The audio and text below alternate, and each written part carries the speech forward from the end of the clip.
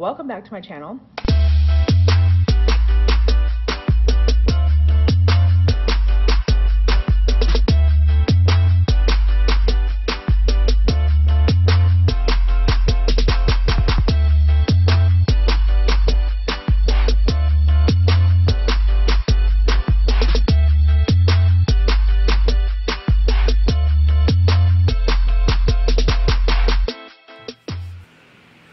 What's up, guys? So today on Tarta Vlogs, I'm going to be doing a story time, which I've been asked to do this quite often, but I don't do it. I don't know. So here we go. We're going to do a story time about the time I was almost kidnapped. Okay, so yeah, this is a story time about the time I was almost kidnapped. Okay, guys. So, when I was 6 years old, I lived in Wisconsin with my mom, and it was a very, very small town.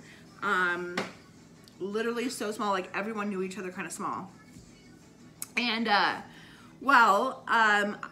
would walk home from school. It wasn't very far, but they had like a specific way that you should walk home because of main roads. They try to have us avoid main roads. So anyways, I decided to go a different way because I thought it was faster. And so I was walking and I got to an intersection, which was a very, very big intersection. And, I waited for it to say it was my turn to walk, and, it said walk. So I started going, and all of a sudden this lady gets out of her car and tells me to come to her car as I'm halfway across the street. And I look at her and I remember thinking, oh my gosh, this lady's trying to kidnap me. So I turned around and I took off running as faster than I've ever ran before. And I remember running up to the crosswalk lady, crying my eyes out. I was freaking out because, you know, I almost got kidnapped, you know, and I explained to the lady what happened. She calls the principal out on the walkie-talkie. The principal comes out. I explained to her what happened, and then they call the cops. Now, like I said, this is a very small town. So, the cops came, they spoke to me, and then they took me with them back to the station, and they had me like look out the front window to see if the cops, like to see if I could see the car that tried to kidnap me. So the police station was this little building. It reminds me of literally like an old movie. It was a little building that, I don't know, literally. Okay, it was a very small police station, guys. So I sat in front, I looked out the window, and I waited to see if I saw the car that tried to kidnap me. I did not. My mom eventually came to pick me up and bring me home.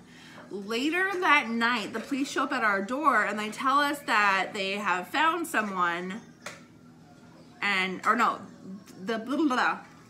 Later that night, the police show up at our door and tell us that they found the person who tried to kidnap me. So me and my mom go with the police officer in their car, and they take us to what was like a baseball field, like where kids, you know, baseball teams would play and stuff. Not like professional, but like little league practices and stuff.